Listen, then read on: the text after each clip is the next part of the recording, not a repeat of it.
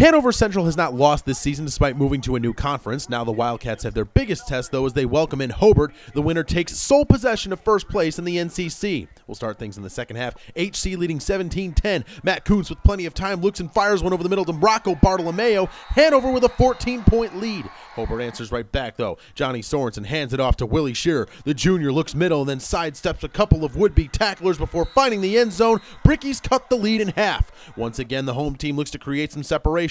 Kuntz puts it in the hands of Caden Verrett. The junior goes right, toes the sideline, and stays inbounds for the touchdown. 31-17 in favor of the Wildcats. Hobart still won't quit, though. Brickies looking to get one off early in the fourth to avoid the delay of game. Sorensen right over the top to a wide-open TJ Caldwell. The senior goes in untouched. Hobart within 7 again. Final seconds of the game. Hanover unable to get the first down to kneel it out. The Wildcats elect to run off the clock and eventually give up 2 points on the safety. Visitors within 5 now. Hobart with one last chance. The Brickies in need of some late game magic as they go to the air with the Hail Mary. The ball going off the fingertips of the Wildcats as time expires. Happy homecoming, Hanover. The Wildcats survive 31-26 to improve to 7-0. Hanover clinches a share of the regular season NCC title with 2 games left to play.